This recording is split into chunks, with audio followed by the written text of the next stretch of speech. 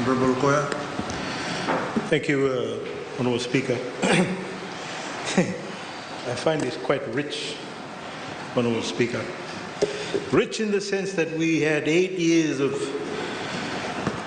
this government, when they were in opposition, complaining about the use of Order 51.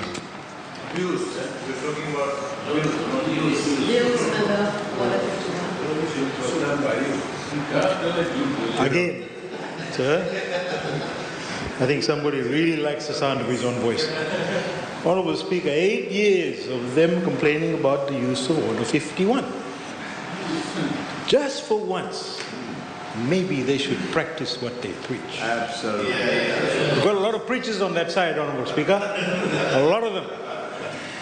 But now, what they're doing is throwing it back in our face and saying, you did it, so we're going to do it. Where's the change? Where's the change? Where's the change, Honourable Speaker? And what we want to know, if I could refer to the actual... Order. Honourable Speaker, the Minister of Finance, by his own admission, again said that I'm only going to do or take part in things that I'm only supposed to, because my Prime Minister directed me to do so. Maybe he should keep quiet, sir. Leave it to the Attorney General. Leave it to the able Attorney General next to you.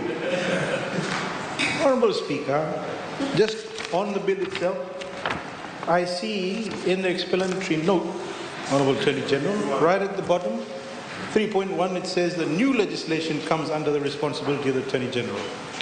There is no new legislation. This is a repeal. What new legislation are we talking about? Bad drafting? I'm not sure. Maybe you need to check that, sir. Honourable Speaker, as rightfully is pointed out by Honourable Bulitavu, they've gone on about this in terms of Order 51, and I just wanted to point out, sir, there was quite a lot that was said with respect to expression, freedom of expression, media freedom, etc., all this kind of stuff. Honourable Speaker, Fiji first followed the Constitution. We were bound and are still bound by the law. Everyone had freedom of expression.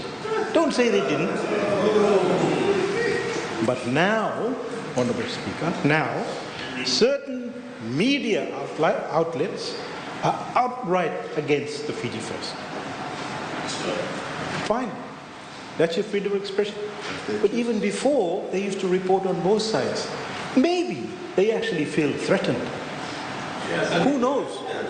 Some media outlets, Honourable Speaker, actually feel threatened, and they actually refuse to come and interview us. They're not actually doing it. So maybe you should really look at what you're actually saying. They suffer from insecurity now. Fiji First were called dictators, Honourable Speaker. Because they suffer under you people. No. Order. Thank you, sir. Now they're free. I know you can't take it, but anyway. Oh, I can take it, but believe me, I can give it also.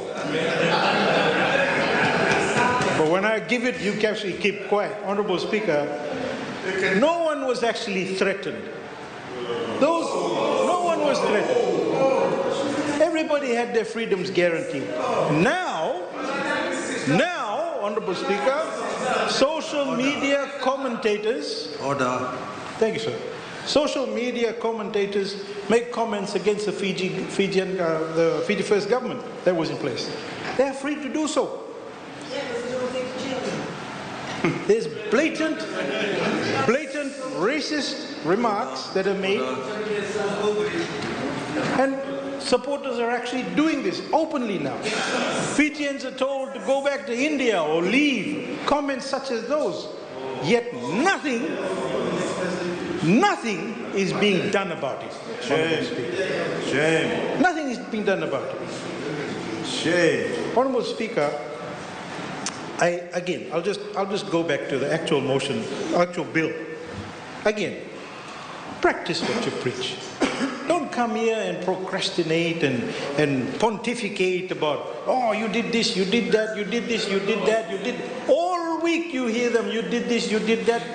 Get on with the job, like Honourable Samati says.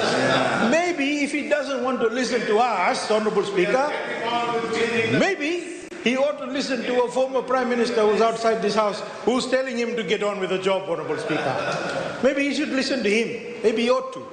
But the point here is, now you're doing something today. It's the first bill to come to the House.